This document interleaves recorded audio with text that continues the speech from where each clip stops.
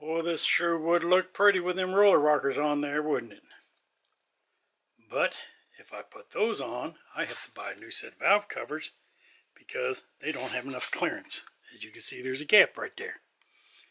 So it will be going back with the stock roller rocker, with the stock stamped rockers. And I'm sure these would gain me a little tiny bit of power, but it would only show up on a dyno. You couldn't tell it sitting in the car. I had to make a modification to the intake with dropping this down about a ½ inch to where she cross flows a little better. And then the only other thing I got to figure out is if I want to run that Eldebrock or if I want to run the Quadrajet. I like Quadrajets. They will flow 750. Let me get that right. 750 CFM. That Eldebrock I got over there is only a 600 or maybe a 650. I've got another one that I could put on here that is a 750. But I just like the way a Quadrajet works. The problem is a new ethanol gas doesn't like the Quadrajets. So, creates one of them little kind of situations. And yes, I said that word on purpose. Alright, on to the video for things to look, check, and watch out for when changing from a flat tappet cam to a roller cam. We will be back in a minute. Okay, one of the things you gotta watch is, as you can see, the difference in the height of a roller rocker and the flat tappet lifter. Roller rocker lifters, and which have a tie bar, are taller than the flat tappet. So, there's the difference there. The second thing, always dip your rockers, I keep saying rockers, your lifters in oil.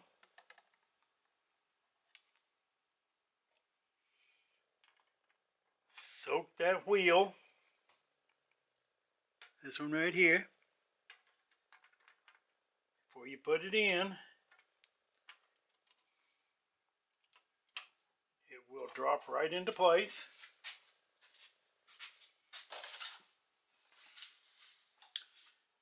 Now the other thing is, since that lifter is taller, you have to get a shorter push rod. And you can buy these. These come from Howard's Cams. That is basically the difference between the height of, this is for a flat tappet, this is for the roller rocker. It's pretty straightforward and simple. You just drop her in.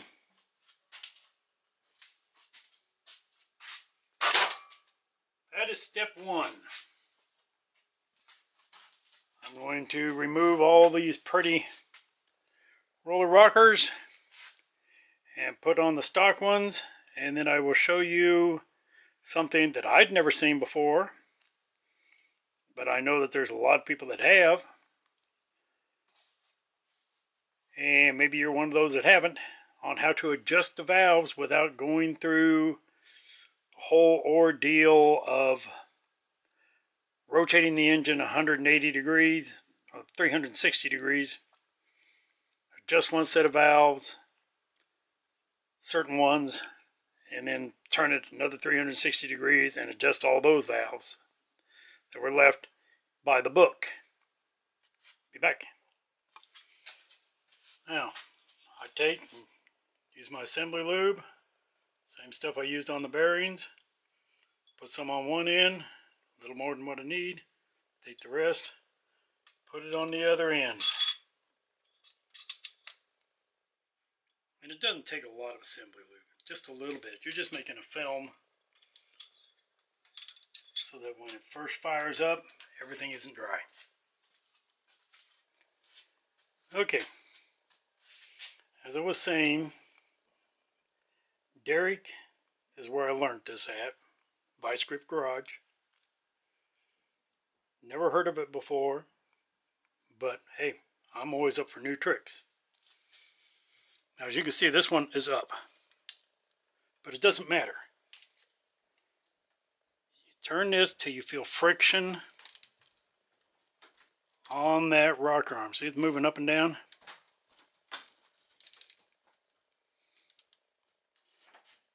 Once you get all that slack out, you stop.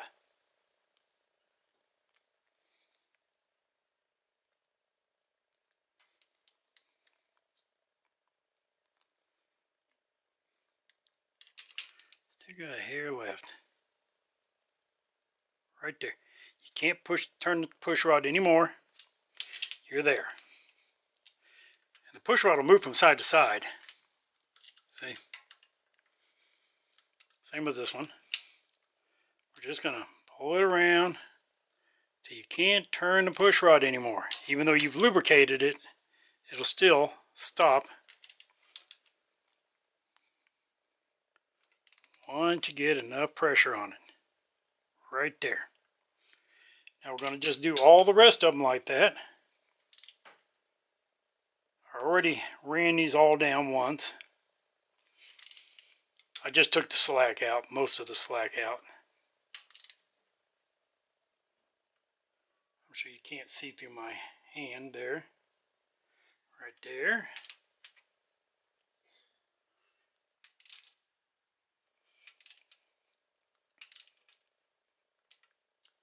Right there.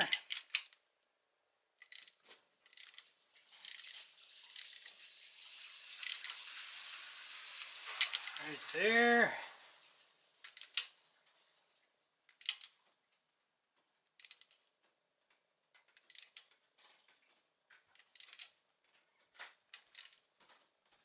That's it right there.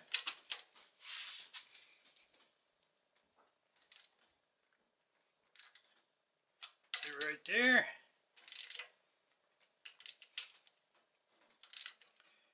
And I'm probably completely out of the camera view.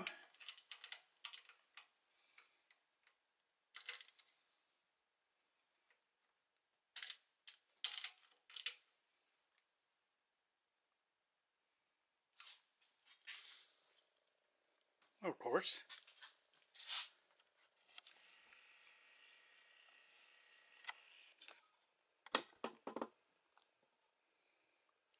Alright, I just did all these. Do these now. And one more little note. I don't know that you can see it. I want to pick you up here for a quick second. See these nuts? How they're rounded towards the top? The rounded part is the part that always goes to the top. The flat side goes down. If you put them in backward, well, take them out. Okay, we've adjusted all these to 0 lash. That means they won't return at all. And now we give it half a turn.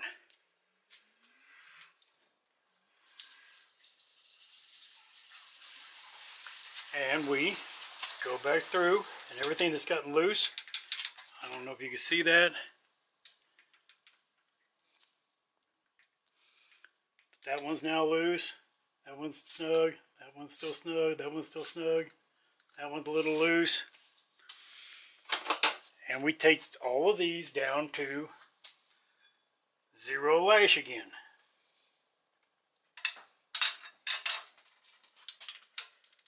The idea is that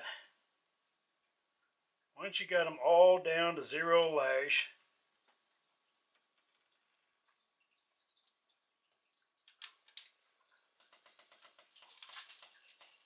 that one's tight. Now that one, this one here, a whole bunch.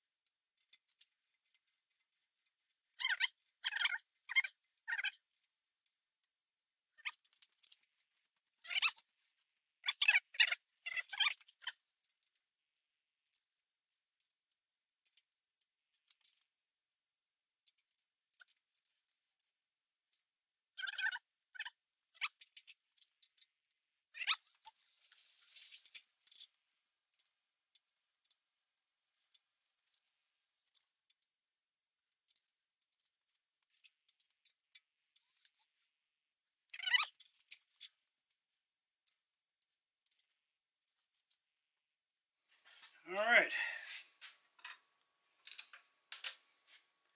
And just for the fun of it, we're going to do this 4 more times. Okay, and I almost forgot to tell you, make sure you put a little oil into each rocker. It's pre-lube it. I was just going and I went ahead and did it beforehand and then thought about it afterwards. If you've never done this, some people even use assembly lube. I just put a little bit of oil on there just to make sure everything will be lubricated when you start cranking it over and stuff. Okay, one more thing. You got these, or you can just run a bead of silicone.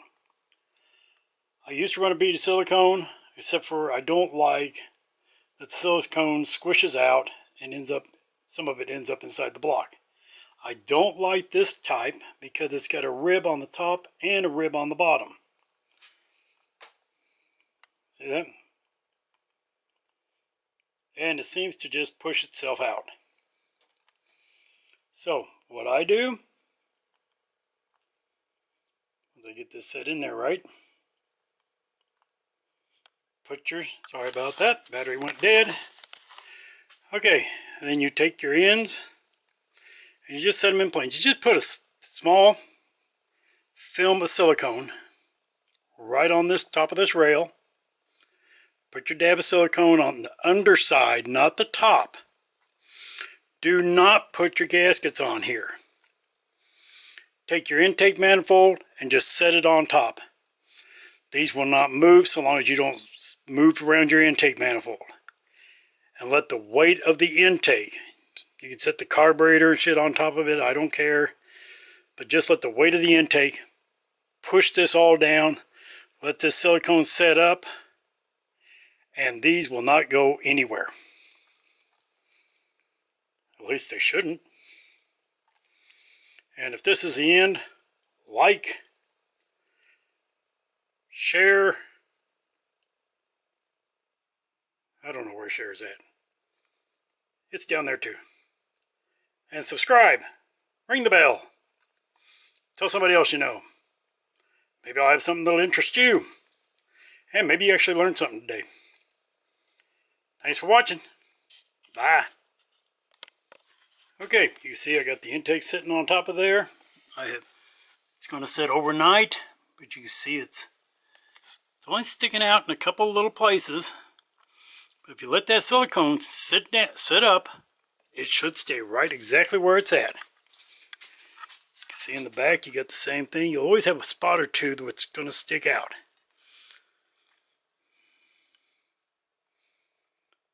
But if this doesn't work, well, I'll do another video on don't do that. But before I do that, like I say, leave the gasket out. You can see there's a gap in there. It's on both sides. All the weight is being put right on the front and right on the back, holding this thing down. As long as you don't go sliding it forward and backward. Okay, I said I'd be back to show you. As you can see, the gasket's still in place. It hasn't moved. I have not removed the intake manifold since I put it on the other night. It has sat here with the carburetor and everything on it. Aluminum manifolds aren't terribly heavy. You can see the gasket's not moving. So let's lift this thing off of here. Well, let's take the carburetor off.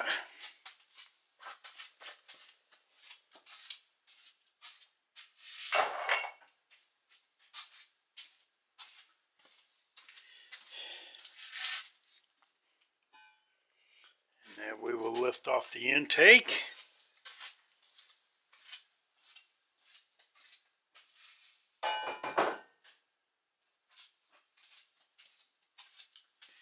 And let's see how we are.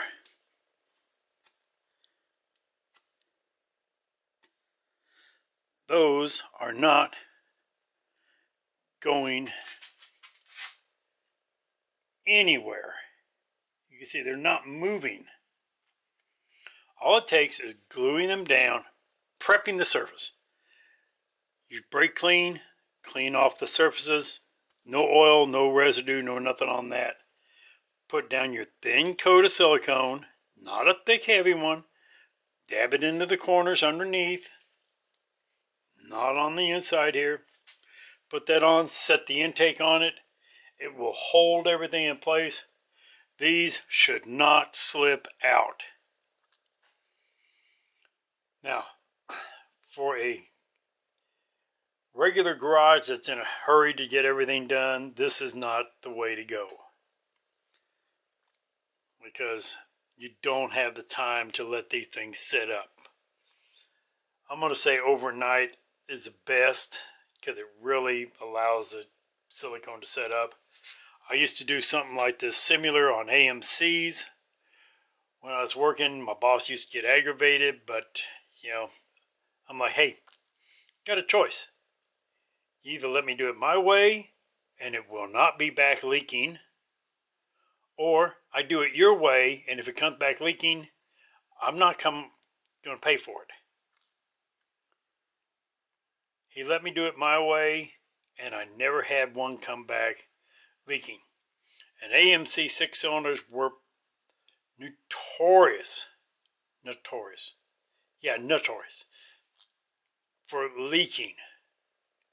Now, I didn't do it like this. I did it a little bit different because they had a different gasket, but I would seal the gasket to the cover. Set it down, set something on top of it, let it set for an hour or two. It would set up, get sticky enough to where it wouldn't move. Flip it over, silicone the other side, set it on, stick a couple bolts in it, push it down just enough to hold it in place. I'd usually take one of my manuals or two of my manuals and just set on top of it. Let the weight hold it in place. After an hour or two, come back and then finish the job. What would normally be a hour job max, taking everything off, putting it back together on something like that, I turned into a 4-hour job. But my boss never had to eat the job because it leaked. I never had one come back leaking. I've got my own little tricks to doing things. I did it for 40 plus years. And I found ways that work for me. This is one of them. I've done the silicone, and when you put an intake on, you set it down, it always ends up that you move it back and forth a little bit. It never fails. It's going to happen because you got to get the bolt holes aligned. That's when you start pushing the silicone back and forth. A lot of times you'll never get a leak, but sometimes you will. I'm going to say it's 75-25. 75% of the time, no leak. 25% of the time, you'll have a leak, and then you'll be wondering, is it the oil sending unit? Is it the remain seal? And you're going to be fighting it.